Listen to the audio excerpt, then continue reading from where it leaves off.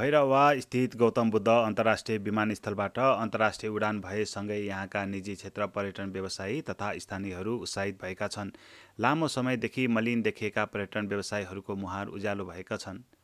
गौतम बुद्ध अन्तर्राष्ट्रिय विमानस्थल निर्माणसँगै रूपन्देही तथा यस आसपास ठूला होटलहरूको पनि निर्माण सुरु भएको थियो। 5वटा 5 तारे होटलसहित करिब 200वटा होटलहरूको भविष्य विमानस्थलसँगै अन्योलमा रहेको थियो। अहिले विमानस्थल सञ्चालनसँगै होटल व्यवसायहरू पनि हौसिएका छन्। शनिबार मात्र भैरहवा विमानस्थलबाट जजिरा एयरलाइन्स, फ्लाइ दुबई र नेपाल एयरलाइन्सले अन्तर्राष्ट्रिय उडान सुरु गरेका छन्। एयर एसियाले भने करिब एक साता पहिलेदेखि नियमित उडान गरिरहेको छ। यस्तै कतार एयरवेज, एयर अरेबियाले पनि भैरहवाबाट उडानका लागि चासो देखाएका छन्। गौतम बुद्ध अन्तर्राष्ट्रिय विमानस्थलका महाप्रबन्धक प्रताप बाबु तिवारीले लामो समयदेखि सञ्चालन हुन नसकेको विमानस्थल सञ्चालनमा आउँदा उड्डयनकर्मी सहित समग्र क्षेत्रमा उत्साह थपिएको बताउनुभयो।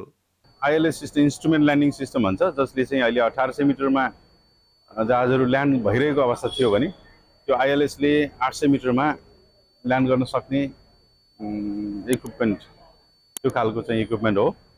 त्यो के एयर स्पेसको इस्युको कारणले गर्दाखेरि त्यो अहिले चाहिँ हुन सकेको छैन र त्यसको विकल्पको रूपमा हामीले चाहिँ सेटेलाइट बेस चाहिँ ल्यान्डिङ प्रोसिजर भनौँ, यो आरएनपी भन्छ, required navigation procedure, AR authorisation required भन्ने आरएनपी एआर प्रोसिजर चाहिँ हामीले चाहिँ बनाइरहेको छौँ। फ्लाइट प्रोसिजर हो, यो ल्यान्डिङ विधि हो। त्यो अब यही नोभेम्बरमा यसको टेस्ट फ्लाइट पनि हुन्छ। त्यो टेस्ट फ्लाइट भइसकेपछि एयरलाइन्सहरूले त्यसको अप्रुभल लिएर यही 700-800 मिटर भिजिबिलिटीमै ल्यान्ड गर्न सक्ने चाहिँ भएको हुनाले त्यति समस्या नहोला। यहाँका व्यवसायीहरू पनि धेरै खुसी छौँ। अब हामी आफै पनि अब राम्रोसँग नचलिरहेको एयरपोर्ट अब अहिले यो अवस्थामा आउँदाखेरि हामी सबै उड्डयन कर्मीहरू, विभिन्न पर्यटन व्यवसायीहरू, यससँग आबद्ध सबै निकायहरू चाहिँ अहिले चाहिँ धेरै खुसीको अवस्था पनि हो। उडान बढ्दा विमानस्थलका कर्मचारी मात्र नभई समग्र पर्यटन व्यवसायीहरू तरङ्गित बनेका छन्। लुम्बिनी होटल सङ्घका अध्यक्ष गोविन्द गेवालीले 4वटा उडानले पर्यटन व्यवसायमा आशा जगाएको बताउनुभयो। जहाजहरू अवतरण भएको छ, साँच्चै नै यहाँको पर्यटन व्यवसायहरूमा एउटा आशा यसले जगाएको छ र यसलाई यत्तिकैमा मात्र नभइकन यसलाई अब आउने दिनहरूमा निरन्तरता सहित र अब यसलाई यहाँको जति पनि सङ्घ संस्थाहरूले दबाब सिर्जना गरेर यसलाई चाहिँ आउने वातावरण चाहिँ यहाँ बनाउनु पर्यो र यसको लागि यहाँ अहिलेसम्म नभएका पूर्वाधारहरूको लागि नेपाल सरकारदेखि लिएर सबै लाग्न चाहिँ जरुरी छ। व्यवसायहरूले जुन लगानी गर्नुभएको छ त्यो लगानीको वातावरणलाई अवश्य पनि यसले हौसला बढाएको छ र आउने दिनहरूमा यसले चाहिँ अझै यहाँ लगानीको वातावरण बन्नेछ। पर्यटन व्यवसायसँगै निजी क्षेत्र पनि विमानस्थल सञ्चालनले हौसिएको छ। सिद्धार्थ उद्योग वाणिज्य सङ्घका अध्यक्ष ठाकुर कुमार श्रेष्ठले उद्घाटन भएको 2.5 वर्षपछि भएको चहलपहलले निजी क्षेत्रमा उत्साह जागेको बताउनुभयो। विमानस्थल सञ्चालनसँगै यसको निरन्तरतामा भने व्यवसायीहरूले आशंका व्यक्त गरेका छन्।